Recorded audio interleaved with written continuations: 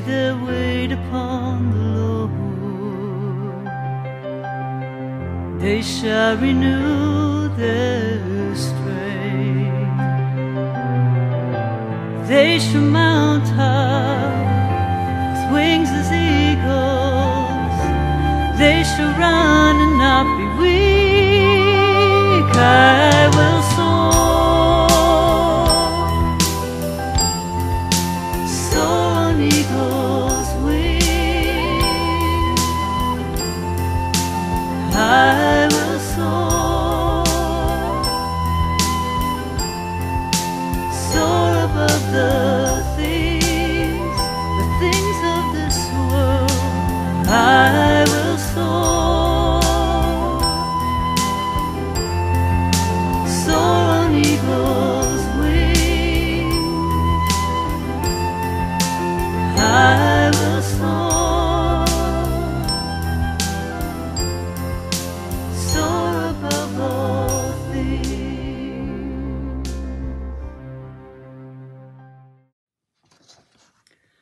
Welcome to worship from the Melton Mowbray Methodist Circuit. Sharing the service with me today are Jen and John, who will be reading to us, and Irene and Sharon, who will be leading us in prayer. My thanks to them, and also to Jenny, who makes it all happen, sourcing the music and putting everything together for us. We begin our worship this morning with a lovely hymn praising God's glory and power.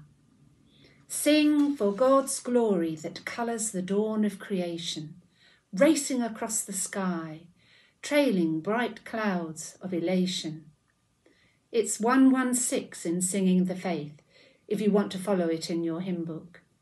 But the words of all the hymns will be up on the screen.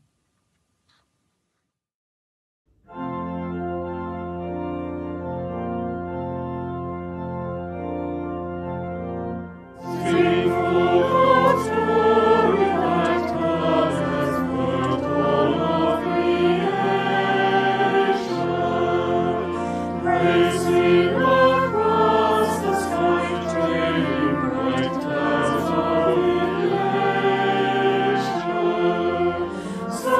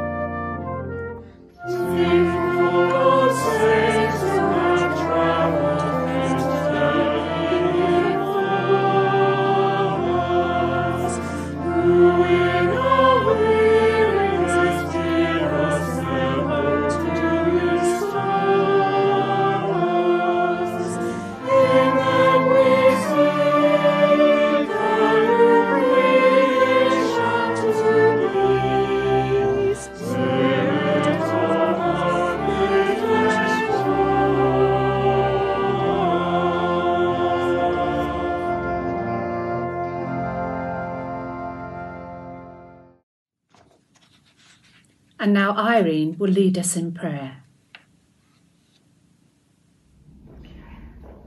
Prayers of adoration, thanksgiving and confession.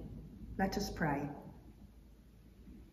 Creator God, we come before you in wonder and amazement at the miracle of your handiwork in all that we see that is good and true in the world around us. The heavens and the earth were created by you, and we praise you that as we look into dark skies on a clear night, the display before us leaves us breathless and in awe. And we marvel that the moon and sun give light and warmth to all living things, which reminds us that you are indeed an almighty God. Help us to be good stewards of your creation. We praise you for the new growth that already we see in the earth, that has lain dormant for several months, and are delighted to see the first flowers, giving us hope of better days to come. We give thanks for all your many blessings upon us, for family and friends who have supported and encouraged us over recent months with phone calls of concern and errands offered. We thank you for the wonderful community spirit which has come to the fore, neighbours helping neighbours, community efforts in feeding and caring for the needy, bringing out the best in human nature. We give thanks for providing us with warm, comfortable homes, enough to eat and drink, loving relationships, and so much more. We cannot thank you enough for all who have continued to work during these challenging times, when most of us have been at home for our own safety. Our medical and care workers who stoically carry on working for the benefits of others, often putting their own lives at risk. The emergency services, teachers, delivery drivers, shop workers, and so many more. We give thanks for their dedication and commitment. We look to the scriptures to give us hope and comfort, and thank you for the words found there. A few words of hope from Isaiah and Romans. But those who hope in the Lord will renew their strength. May the God of hope fill you with all joy and peace as you trust in him. And words of comfort. God is our refuge and strength, an ever-present help in trouble. The Lord himself goes before you and will be with you. He will not forsake you. Do not be afraid. Do not be discouraged. Lord, we seek your forgiveness for the times that we are ungrateful for all that you bestow upon us. Occasions when we become discontented with our circumstances, that life at times seems a struggle. We are sorry when we lose sight of you and try to attempt things without seeking your guidance or direction, and when you are not foremost in our thoughts, often leading us to make mistakes and wrong decisions. We seek forgiveness for when we don't behave like followers of you, with hasty words said, deeds left undone, apathy and insincerity. Our sometimes selfish behaviour is so unchristlike that we are shameful and seek your forgiveness. Help us, we pray, to reveal your glory and goodness in our living, that we will bear the imprint of Christ throughout the world. In the name of our Lord Jesus Christ, amen. Thank you, Irene. Today's Bible readings are from the book of Isaiah and the Gospel of Mark, which Jen and John will read to us now. Hello. I'm reading from Isaiah chapter 40, verses 21 to 31. Comfort for God's people. Do you not know? Have you not heard? Has it not been told you from the beginning? Have you not understood since the earth was founded? He sits enthroned above the circle of the earth, and its people are like grasshoppers. He stretches out the heavens like a canopy and spreads them out like a tent to live in. He brings princes to naught and reduces the rulers of this world to nothing. No sooner are they planted, no sooner are they sown, no sooner do they take root in the ground, than he blows on them and they wither, and a whirlwind sweeps them away like chaff. To whom will you compare me? Or who is my equal? Says the Holy One. Lift up your eyes and look to the heavens. Who created all these? He who brings out the starry host one by one and calls forth each one of them by name. Because of his great power and mighty strength, not one of them is missing. Why do you complain, Jacob? Why do you say, Israel, my way is hidden from the Lord? My cause is disregarded by my God. Do you not know? Have you not heard? The Lord is the everlasting God, the creator of the ends of the earth. He will not grow tired or weary, and his understanding no one can fathom. He gives strength to the weary and increases the power of the weak. Even youths grow tired and weary, and young men stumble and fall. But those who hope in the Lord will renew their strength. They will soar on wings like eagles. They will run and not grow weary. They will walk and not be faint. Thanks be to God for his word. The Gospel reading this morning is taken from Mark chapter 1 and reading verses 29 to 39. The first section is Jesus heals many. As soon as they left the synagogue, they went with James and John to the home of Simon and Andrew. Simon's mother-in-law was in bed with a fever, and they immediately told Jesus about her. So he went to her, took her hand, and helped her up. The fever left her, and she began to wait on them. That evening, after sunset, the people brought to Jesus all the sick and demon-possessed. The whole town gathered at the door, and Jesus healed many who had various diseases. He also drove out many demons, but he would not let the demons speak, because they knew who he was. Next section is Jesus prays in a solitary place. Very early in the morning, while it was still dark, Jesus got up, left the house, and went off to a solitary place where he prayed. Simon and his companions went to look for him, and when they found him, they exclaimed, "Everyone is looking for you."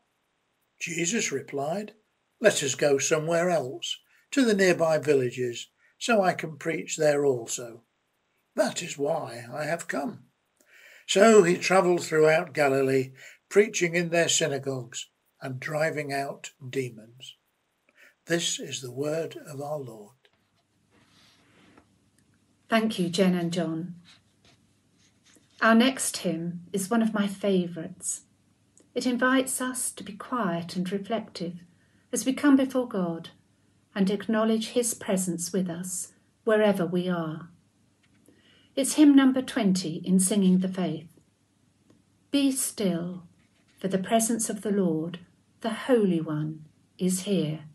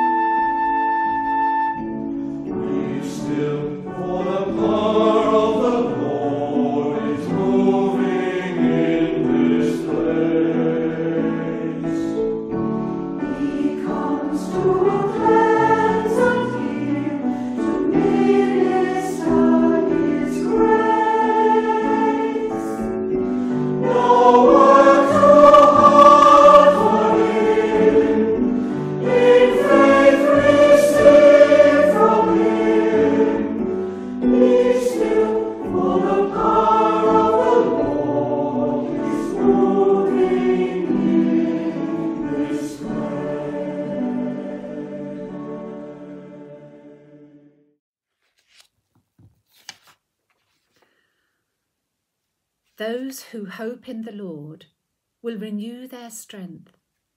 They will soar on wings like eagles. I love this passage from the book of Isaiah, and especially the picture of eagles soaring above up into the clouds. I was reminded of these verses last week, when out on our daily walk we spotted a buzzard soaring above us in the sky. Not an eagle, I know, but still a majestic bird and wonderful to watch. What was the writer of this chapter trying to say when he wrote those words? Who was he referring to? And does this passage, written hundreds of years before the birth of Christ, have anything to say to us today? We don't really know who the writer of Isaiah 40 was, only that he was one of the Israelite people in exile in Babylon, some 500 to 600 years BC. Judah had been conquered, and between 597 and 582, many of the nation's leading lights were deported to Babylon, where they remained for some 50 years. The writer of this passage in the book of Isaiah may even have been born there, the son of one of the original deportees. On the surface, life in Babylon may not have seemed too bad. The exiles were not forced to worship foreign gods, but could follow their own traditions. They had their own homes and could grow crops, and in many ways were assimilated into the local community. But they longed to return to their homeland and to be able to worship in the temple in Jerusalem. They became despondent, feeling abandoned and forgotten by God. It was a low point in their history. Whoever he was, the writer of Isaiah knew just how the people felt, because he felt it too. But things were about to change. The prophet is given a message of hope and encouragement to proclaim to the people. In the very first verses of chapter 40, we hear these words, "Comfort, comfort my people, says your God. Speak tenderly to Jerusalem and proclaim to her that her hard service has been completed." The exiles' situation in Babylon will not last much longer. Soon they will be able to return to their homeland. I don't know about you, but in some ways I feel we're a bit like the exiles in Babylon, in a place we'd rather not be, confined to our homes, separated from friends and family, not able to worship in our churches in familiar ways, longing to return to life as it was pre-pandemic. We know why we have to do it, but somehow this third lockdown seems much harder than the first two.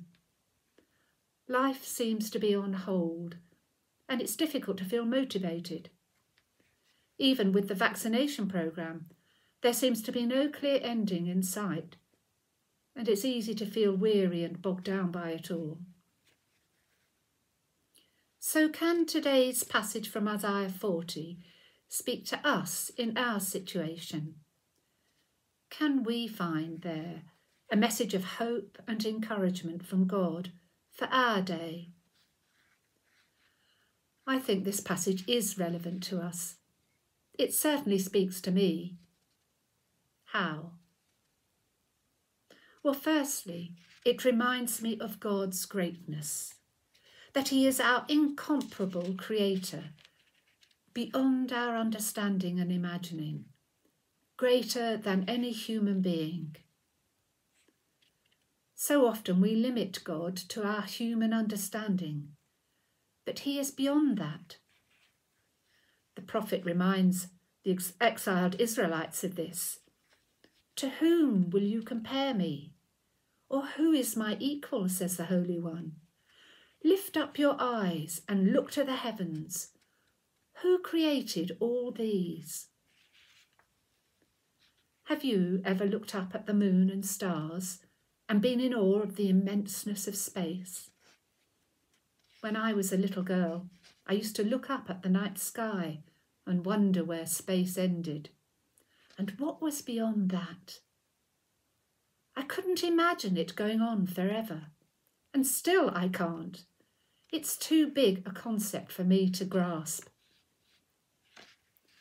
Or think of the abundant diversity, intricacies, and beauty of the natural world. So many species of birds, animals, plants and flowers, so many colours, patterns and shapes. Lift up your eyes and look to the heavens, and below, we might add.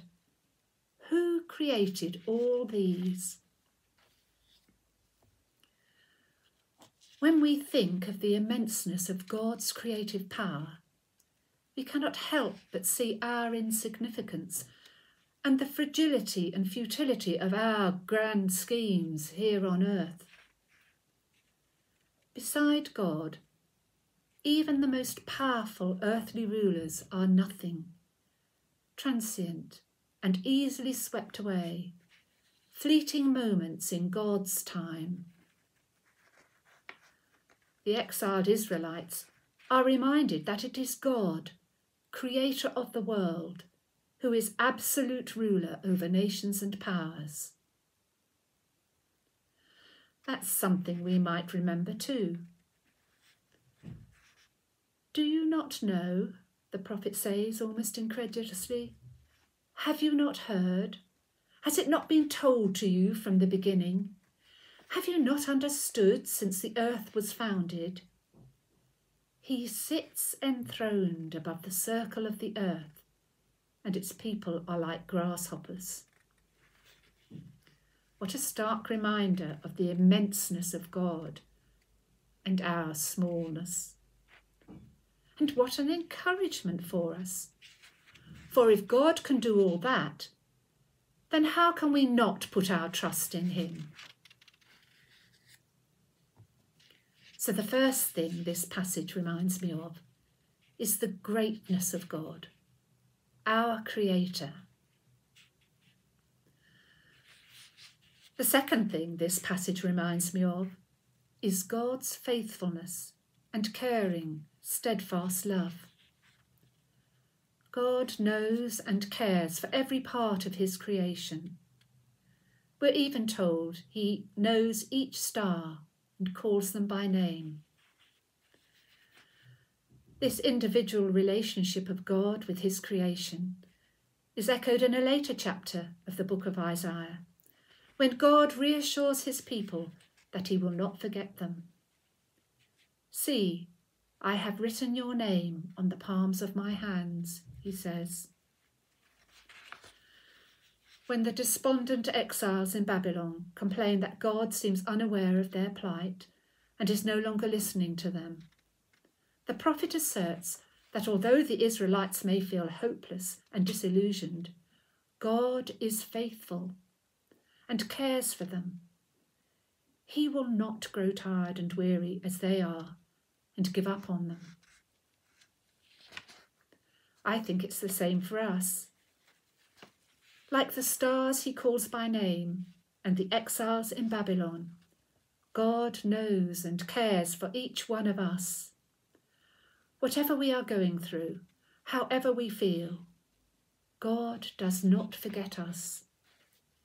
He is there with us, giving us strength, hope, and encouragement.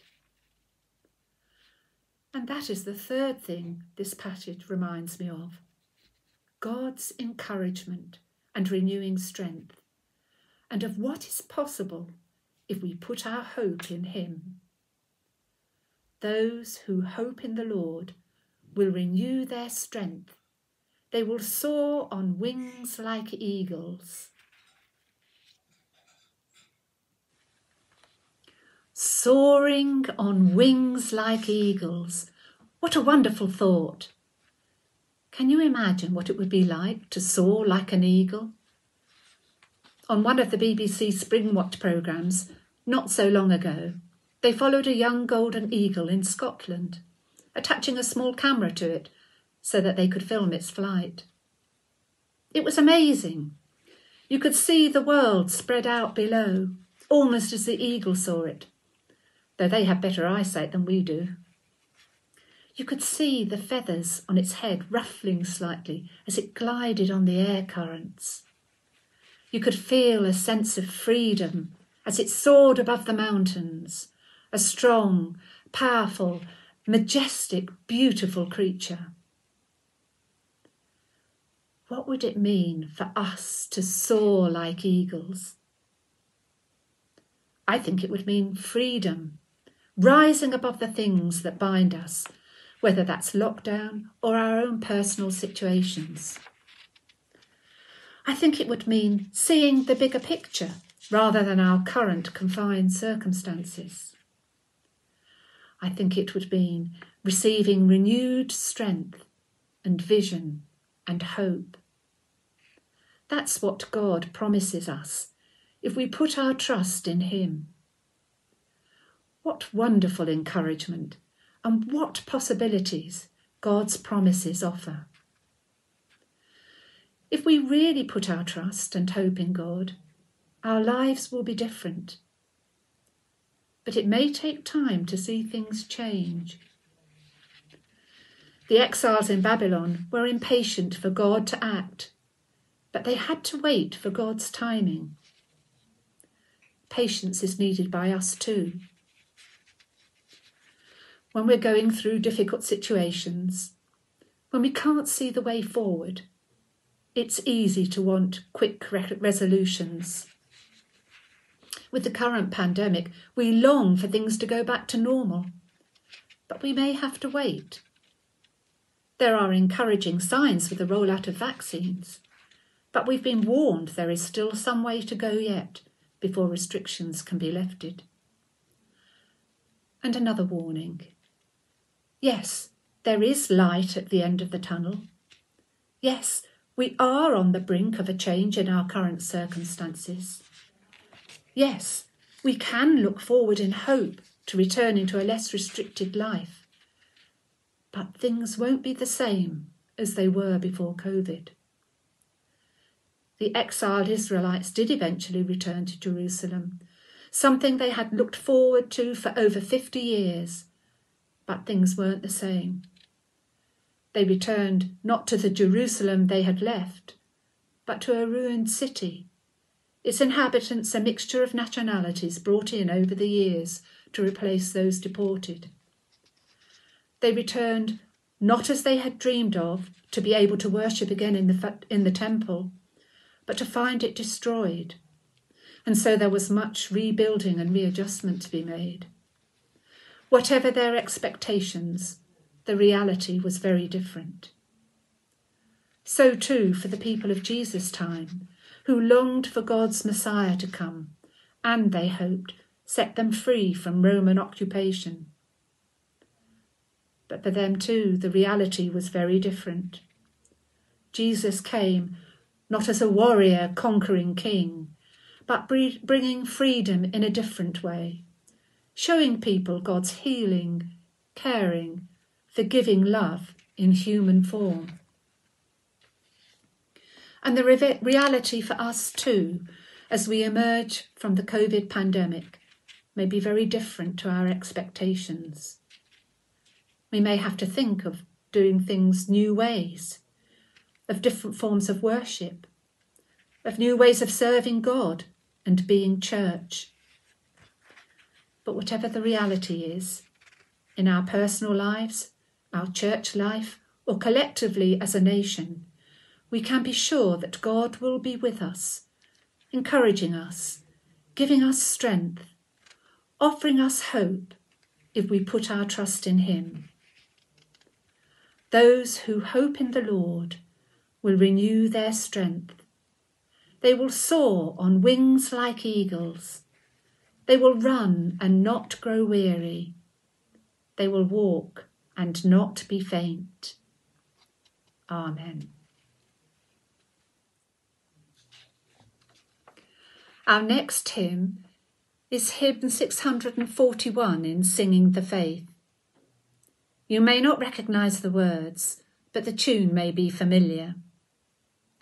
When circumstances make my life too hard to understand, no doubt or fear, no pain or strife can snatch me from God's hand. I think the last verse is particularly relevant for us today. It is enough for me to know God's promise and God's care. Wherever on life's path I go, my Saviour will be there. We'll sing it now.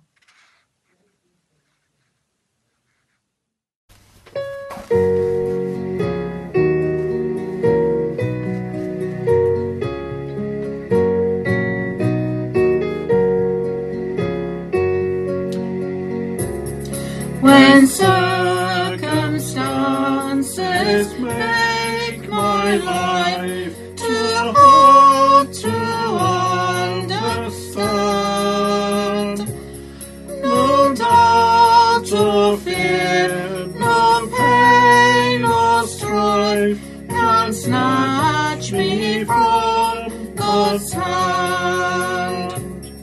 In valleys where the path is steep, with shadows dark and long, I know the shepherd leads his sheep, his grace will keep me strong. Though sorrow and perplexity are often what I feel, Gethsemane and Calvary affirm God's love is real. It is enough for me to know God's promise and God's care. Wherever on life's path I go, my Saviour will be there.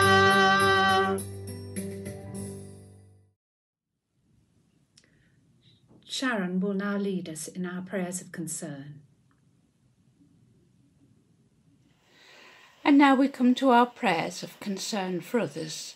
So let us pray. Ever-living God, our Creator and Redeemer, you love us and know us better than we know ourselves. With a word, you created all things, and so we pray that you will hear the words of your children as we pray, giving thanks to you for your church, the world, and all its people. Heavenly Father, we pray for the worldwide Christian Church in all its wonderful diversity. We pray especially for those churches who meet together in difficult and dangerous circumstances. And at this time of the pandemic, for all those churches who cannot meet in person, but only online. May we all feel your abiding presence to uphold our courage and strengthen our faith. We pray for all of our churches here in Melton Mowbray and for all of our church leaders. May we see unity and common goals that reach the people of our town, showing to all who we meet the strength and power of your love. Creator God, we pray for your world and its people with all their needs, questions and longings. So often we struggle to understand the reasons behind things like coronavirus, and yet we know that in the midst of such events, your love is shown in the acts of bravery, selflessness and compassion which follow. We pray for all who suffer in such dreadful circumstances, and for those who are tasked with providing medical and community support, and eventually for the long task of recovery that will surely follow this devastating pandemic. We think of the emptiness of our usually busy buildings, particularly schools, colleges and universities. There are so many children whose basic needs are not being met. Some are hungry for love, hungry for time and care, hungry for their friends, or just plain hungry. We remember the empty shops, cafes and restaurants that normally employ so many people, and we pray for the many thousands of people who are worried about their businesses not being able to withstand this latest lockdown. God of love, you heal the broken-hearted and you gather in all who are lost. We give thanks today for the life of Captain Sir Tom Moore, and we pray for his family, and for all who are mourning the loss of family members or friends. We offer to you all who are suffering in mind or body, asking for peace and for your healing presence in their need. Send your blessing on all who are afraid or alone, on those whose lives are being destroyed by abuse or violence, and on all for whom home is not a safe place. And in a moment of quiet, we share before God the people and the situations that lay heavily on our own hearts.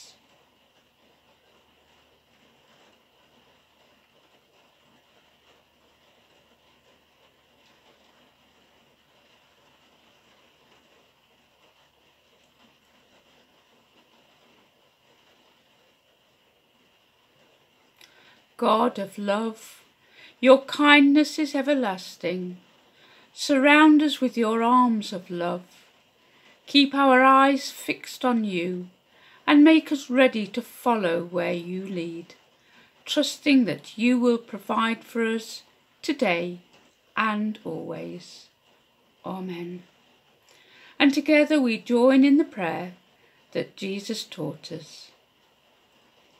Our Father, who art in heaven, hallowed be thy name. Thy kingdom come, thy will be done, on earth as it is in heaven. Give us this day our daily bread, and forgive us our trespasses, as we forgive those who trespass against us. And lead us not into temptation, but deliver us from evil. For thine is the kingdom, the power and the glory, for ever and ever. Amen. And the final hymn for this morning is number 455. All my hope on God is founded. He doth still my trust renew.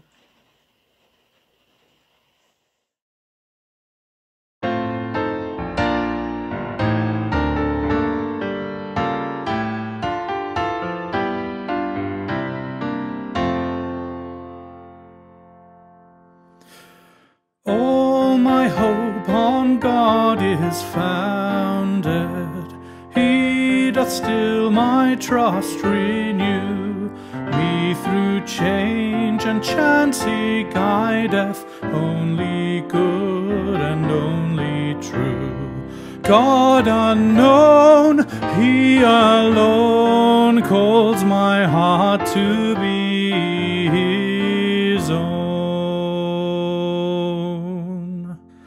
Human pride and earthly glory, sword and crown betray our trust. What with care and toil we fashion, tower and temple fall to dust. But God's power, hour by hour, is my temple and my tower. God's great goodness endureth, deep his wisdom passing thought. Splendor, light, and life attend him, beauty springeth out of naught. Evermore from his store newborn worlds rise and adore. Daily doth the Almighty Giver bounteous gifts on us bestow. His desire our soul delighteth, pleasure leads us where we go. Love doth stand at his hand, joy doth wait on his command. Still from earth to God eternal, sacrifice of praise be done. High above all praises praising, for the gift of Christ his Son. Christ doth call one and all, ye who follow shall not fall.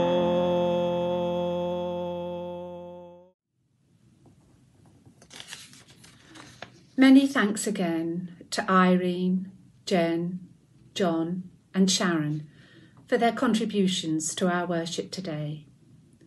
And as always, to Jenny for the wonderful way she puts everything together. Next week, Leslie Sargent will be leading our worship. As a blessing, I'd like to read Benediction by Robert Davidson.